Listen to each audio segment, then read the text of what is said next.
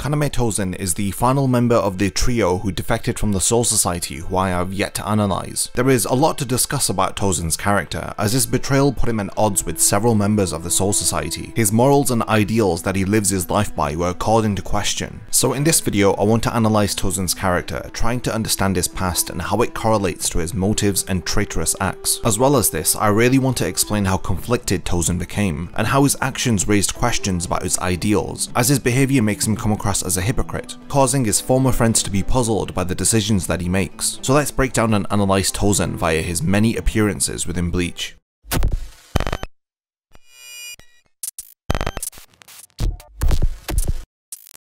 Tosen first appears in chapter 81 and in episode 24 of the anime. He has braided hair and wears goggles or a visor over his eyes, which stylishly gives us something to look at as opposed to his closed eyelids, as he was born blind in both eyes. He also wears an iconic orange scarf around his neck, which he changes to an orange rope after he leaves the Soul Society. Before his defection from the Soul Society, he was the captain of the 9th Division, with Shuhei Hisagi serving as his lieutenant. In chapter 178, after seeing Tosen's betrayal, Komamura yells at him, "Where has his sense of justice gone?" He replies that he follows the path least soaked in blood, stating that there is always justice in the path with the least bloodshed. To Tosen, that is the path of justice. This is his way of life. Contrary to this, he has taken part in killing members of his own division during the Turn Back the Pendulum arc, while he was the 5th seat of the 9th Division. He even helped to holify his former captain Kensei shortly after. Tosen is judgmental and forms opinions about other captains while he was in the Gotai 13, and the Arancars after he leaves the Soul Society. One such example is his opinion of Kenpachi. In chapter 146, we see Tosen mention he formed his opinion of Kenpachi after he killed the captain of Squad 11 and took his place. He describes him as a monster who spreads carnage and he has a thirst for blood, describing that he is not a normal man. He goes on to say that if Kenpachi is allowed to live, then he will eventually destroy the peace of the Gotai 13. He also concludes that Grimmjow too shares the same lust for blood, judging that his way of life would lead to more bloodshed. Tosen does not have eyesight, so for this reason he develops his other senses, to the point that it is rare that he cannot sense someone else in his presence. After he releases his resurrection during the battle in Fate Karakura Town, he can finally see the world. This however causes him to become arrogant and neglect the other senses of his body which he had fine-tuned to compensate for his lack of eyesight. Tosen is one of the most nuanced characters to be written by Kubo. His motives, sense of morality and past all left a lasting impression on me. To now understand why Tosen adopts the ideals that he does, I feel it is important to go through his backstory. Luckily, out of the trio of defectors, we learn the most about Tosen's past. His backstory is revealed to us in chapter 148, during his battle against Kenpachi. We see a younger Tosen sat with a young woman watching the night sky. She describes to Tosen how the sky is covered in darkness, but there are spots of light in the sky. She feels sadness that the clouds try to cover the stars. She tells Tosen that she desires to clear the clouds away so that not a single star is covered by them. We learn that Tosen was comforted by her and enjoyed her company. He found beauty not through how she looked but rather through her voice. He particularly loved how she would say his name repeatedly. It was for this reason he could not bring himself to tell her that he liked the clouds and did not want them to disappear. One day she tells Tosen that she is going to get married to a Shinigami. She shares more good news that she has been accepted into the academy to become a Shinigami also. We learn that she desired to become a Shinigami in order to bring peace to the world. Before she leaves, she tells him to stay the way that he is and that she would return from time to time to share her stories with him. That was the last time that he heard her voice, as we learn that the young woman who gave comfort to Tosen was killed by her husband. In disbelief, he wonders why someone who desired for peace and justice had to meet such a fate. This tragedy forms his desire for power, so that he may use it to impose justice. He states that if the world lacks justice, then he will become justice itself and rid the evil from the world. He vows that he will carry on her desire in the name of justice. In chapter 387, we see that Tosen desperately tried to get an audience with the Central 46. He wanted to know why the man who killed his friend was not sentenced to death. Prior to the death of his friend, Tosen was happy and lived a carefree existence, enjoying the brief moments that he would speak to his friend and hearing her say his name. After her passing, he became somber and turned inward as he decided to embody justice, the same justice that was not given to his friend. Why is it that someone who desired to bring peace into the world was killed so cruelly over something so petty? Tosen says that she longed for peace more than anyone, and her sense of justice was strong. Because her life was robbed from her, she never had an opportunity to fight for what she believed believed in. He doesn't receive any closure after her death, which fuels his desire for justice which he wants to impose onto the world. During a funeral, he holds her zanpakuto and feels the loss of his friend, how she could not wield this blade to enact any change onto the world, her dreams of peace left unfulfilled. It is powerful seeing him clench her zanpakuto and solemnly swear to rid evil in the name of justice. We see Tōsen early in the series demonstrate his sense of justice, establishing his ideals from his first appearance. In chapter 138, we learn through a brief meeting with Captain Komamura that the path that Tōsen follows is the one with least bloodshed. He says that he shares the same way of thinking as Komamura in this regard, revealing the similarities between the two of them, which explains their close bond. In chapter 109, after Tōsen learns of Aizen's supposed death, he says that he will join the battle to stop the intruders who are being blamed for the death of Aizen. We learn more about Tōsen through his words here, as he says that typically it is best to avoid battles,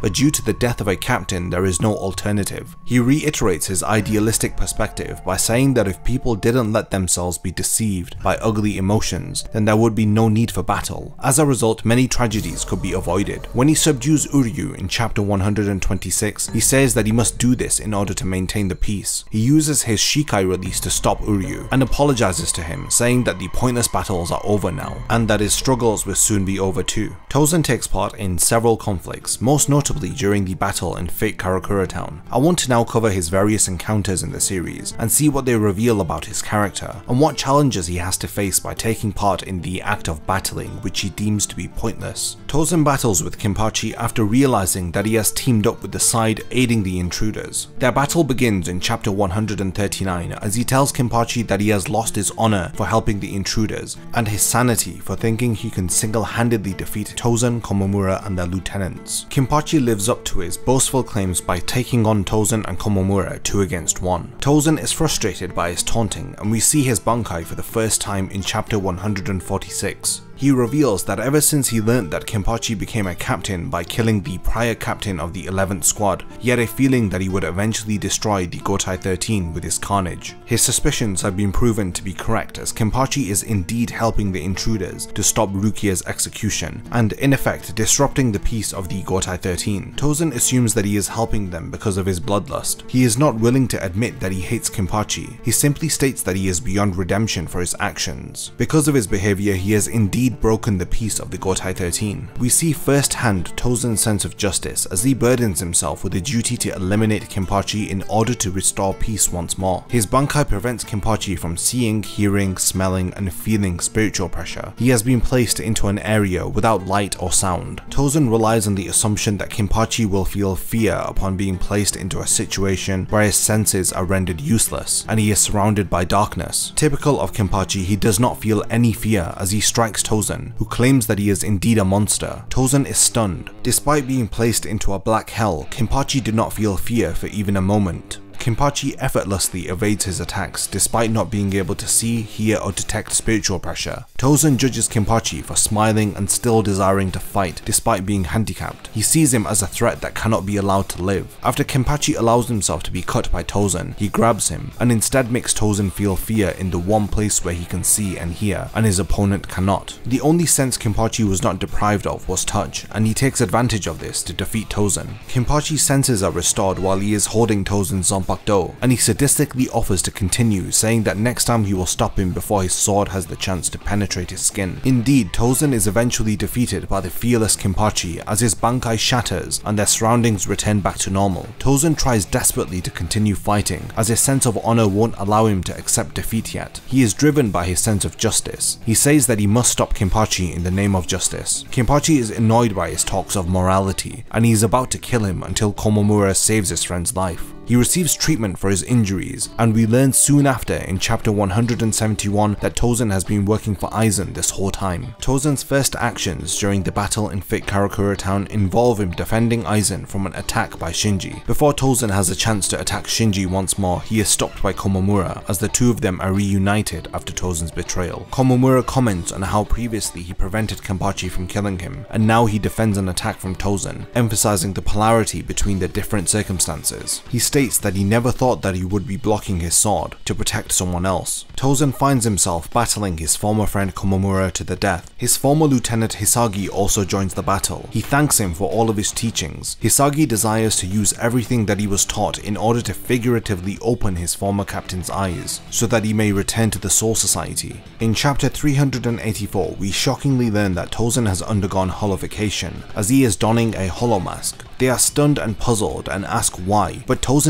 attacks Hisagi without any remorse for his former lieutenant. He asks them why is it that they despise him for undergoing holification. He compares himself to Ichigo and says that he has hollow abilities too. Why is it that they don't despise him? Komamura tells him that Ichigo had no choice in the matter, as he was born with hollow abilities, but Tōsen however strayed off from the right path. He had great potential as a Shinigami, but he allowed himself to fall so low by undergoing holification. Komamura is sickened by what Tōsen has become. He calls him depraved for betraying his comrades to gain that power. Confronting Tōsen is incredibly personal for Hisagi and Komamura. Their relationship with him led them to believe that he would not betray them. They assumed he would stand firm in his sense of morality and justice and protect the Soul Society alongside them. After recovering from his attack, Hisagi uses his Zanpakuto to pull Tōsen away from Komamura and pins him to the ground. Tōsen says that he did not attack him with enough force, but Hisagi says that he evaded the attack by sidestepping, just like he had taught him in the past. You can see the desperation on Hisagi's face as he remembers Tōsen fondly. He is still in disbelief that his captain will betray everyone. We are then shown a touching flashback when Hisagi reminds Tōsen how he convinced him to remain as his seated officer.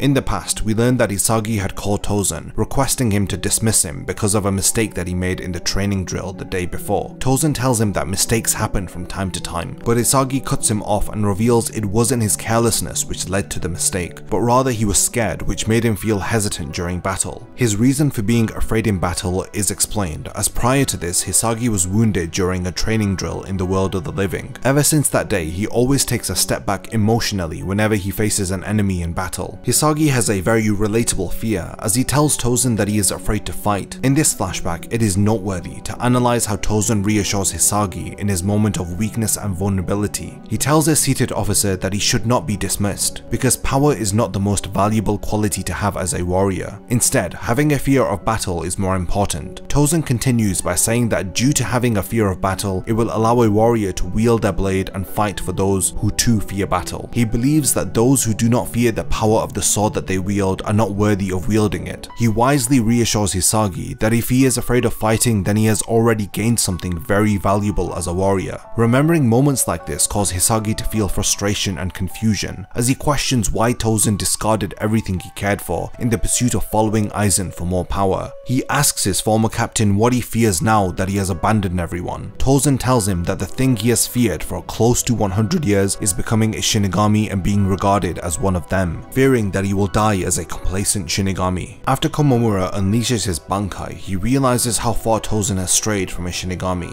as his fast regeneration heals his arm after an attack. Here we learn more about Tōsen's logic. He questions the use of the word depraved that Komamura had called him earlier. He asks what is worse, deceiving his comrades to acquire more power, or to join an organization for the purpose of revenge and losing sight of this purpose and becoming complacent with a new life. He asks, wouldn't the latter be more depraved? According to Tōsen, losing sight of one's purpose is worse than betrayal and deception. We understand Tōsen more when he tells us that he became a Shinigami in order to get revenge. He questions Komamura, asking him if he ever thought about why Tōsen would join the same organization that the murderer of his dearest friend was a member of. Didn't he find it strange that he became a Shinigami, the very organization responsible for the murder of his friend? Komamura answers that he assumed he became a Shinigami for the sake of justice. He believed that Tōsen wanted to honor his late friend by continuing her passion for peace and justice. He agrees that he did become a Shinigami for justice, but we finally begin to understand why Tōsen defected, as he lays out his true purpose that he had hidden behind his claims of justice. He says that forgiving the murderer of his friend is indeed a virtuous deed, even describing the act of forgiveness to be blindly beautiful. However, he says that virtue is not justice. We learn that Tōsen came to believe that living in peace without avenging the dead is immoral. This revelation revelation is a surprise to us and even Komamura, who realizes that he misunderstood Tosen's motives from the very beginning, saying if that is how he had been feeling like all along, then they were destined to clash blades, as they had very differing interpretations of justice. This exchange that occurs between the two of them reveals the most about Tosen's character and allows us to truly understand how he coped with the death of his friend and why he really became a Shinigami, what he felt about living in peace, and his true feelings regarding the Shinigami. Tosen eventually has enough with Komamura and reveals that he has a resurrection. He releases it to challenge Komamura's Bankai. He transforms into a large moth-like creature. Thanks to this new form, he is able to see for the first time. He laughs maniacally. He becomes arrogant. It can be said that having eyesight seems to have validated his desire to acquire more power through holification. He sees the sky for the first time, blood for the first time. He can see the world now. When he sees Komamura for the first time, he demonstrates how much gaining eyesight has figuratively blinded him, as he says that his former comrade is even uglier than he had imagined. These actions are all justice according to Tosen. His friend loved the world.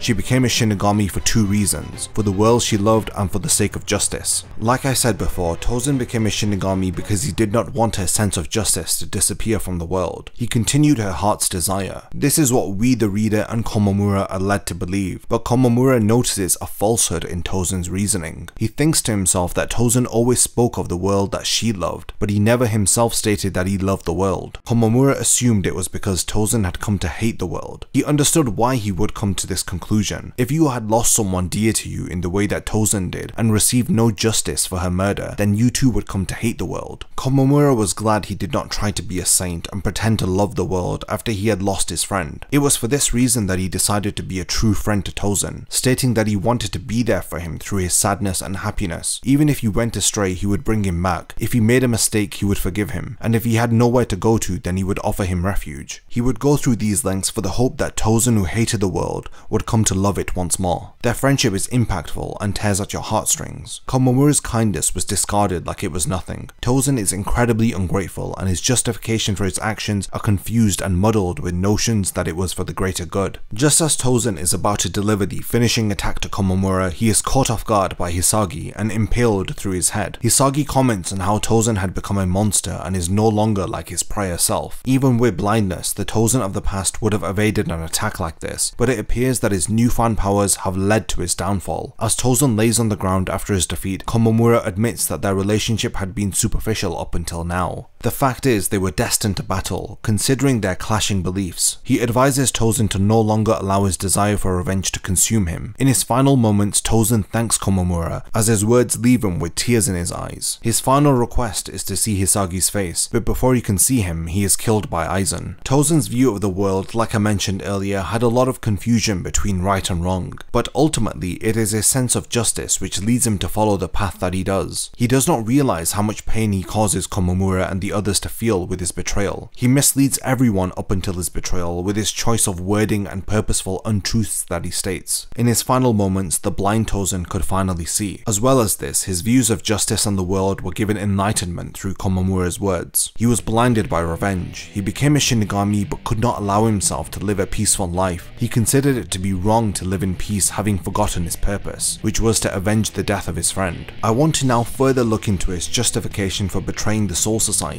and how he convinces himself that leaving with Aizen was the right thing to do. When Tosen reprimands Grimmjow for leaving Quickomundo with 5 Arancars without permission, we get a glimpse towards his justification for betraying the Soul Society. He condemns Grimmjow's actions to go on battle senselessly in Karakura Town by saying that he disrupted Aizen's peace, further saying that Grimmjow's actions lacked a cause or a purpose. He just went to scrap with Ichigo and the others for no apparent reason. Once again, his sense of morality and justice is reinforced into our minds, as he says that killing without purpose is just murder, but killing with a definitive purpose is justice. We can infer that Tosen's purpose is to maintain the peace. He aims to do so via the path with least bloodshed, so even if lives are lost while following Aizen, he deems them to be for the greater good. It is confusing, and it makes you question how somebody who desires peace and justice could form an alliance with a man like Aizen. I think that the 2 poems that Kubo writes for Tosen help to explain the reasoning behind his betrayal and his mental gymnastics that he uses to justify his actions. The first poem that Kubo writes for Tosen's character is featured within Bleach Volume 39. to err is human, to kill is evil. This poem reminds me of the flashback we are told with Hisagi, as he tells him about the fear of battle, that it is human to make mistakes, but to kill without purpose or having no fear for the consequences of battle is unjust according to Tōsen. This idea of wrongful killing is once again reinforced by his opinions of Grimmjow's actions in chapter 213. He tells Grimmjow that killing without a purpose is murder, and killing with a purpose is justice. We can link this back to his poem, saying that making mistakes is human, but to do something as grandiose as killing without a real purpose, this is evil. This poem is also a commentary on the passing of his late friend, how she was killed without a purpose. It was a huge waste of life according to Tōsen, especially if you consider her unfulfilled dreams and desires. She longed for peace and justice, but she was killed and no justice was given to her after her death. The second poem about Tōsen is featured within Bleach Volume 44. People are evil. In order to falsely believe yourself to be just, you must inevitably falsely believe that someone else is more evil than you.